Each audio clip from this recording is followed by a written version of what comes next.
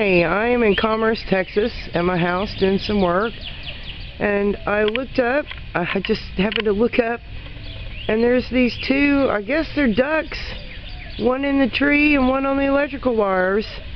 We just had a really bad storm, and I think they might be disoriented or something. They kind of look like babies. Very bizarre, because I've never actually seen ducks up in trees, but there they are. I only have 1 minute and 4 seconds of video left, so I guess seeing is believing.